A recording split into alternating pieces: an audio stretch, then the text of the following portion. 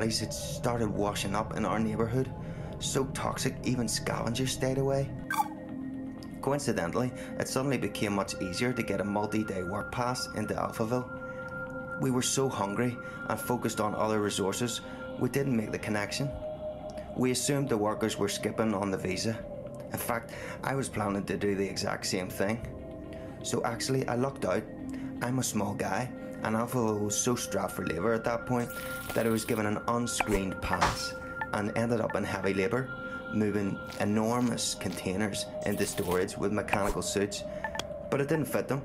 So I was just given a scanner instead and told to scan serial numbers all day. It was very hard to breathe, so I traded for a spare hazmat suit from a drunk guard and put it on. Not unusual at all to hang out all day in a hazy. Technically just walking outside required one those days. That's what saved me, twice. Whew.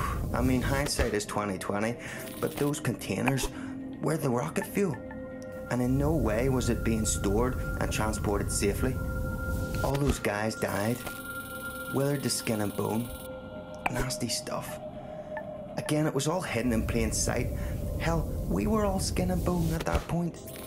We just assumed everyone was starving. I only got onto one of the last ships up to Mars because I was in a hazmat suit and holding that scanner, which I think had stopped working within the first days of my assignment.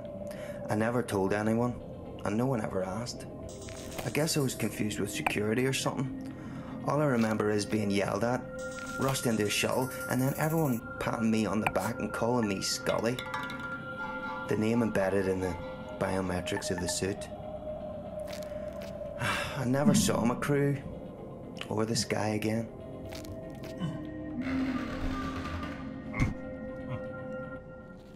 Radio nostalgia from Mars. Wow, what amazing luck to be in the right suit at the right time. Just goes to show, dressing appropriately for the job can really go a long way. Speaking of dressing appropriately, here's a Mars fun fact. Despite an average temperature of well below minus 80 degrees centigrade, if you step outside without a suit on, you won't freeze to death, your blood will boil. That's due to the low atmospheric pressure outside. So please maintain your suits properly and follow decontamination protocols strictly at all times when returning from extra habitat activities. No suit, no life, as we say. Radio nostalgia from Mars. Right. How about a 21st century love song remixed for the 22nd? Who's watching who? Espionage or true love? I guess we'll never really be quite sure.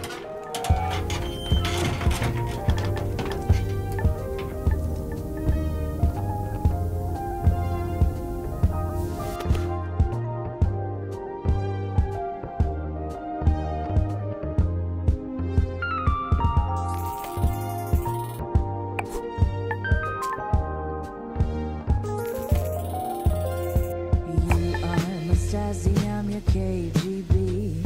Forever your passwords mine will be. I watch you as you're watching me. Play for the camera, no privacy. You spy on me as I spy on you. That's how we know our love is true.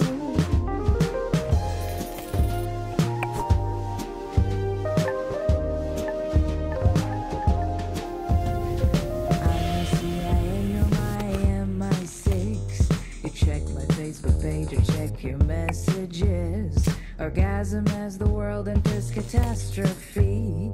Through voyeuristic melancholy. You spy on me as I spy on you. That's how we know our love is true. They say that love is blind, that only the agency can see. No place for us to hide. No room for love.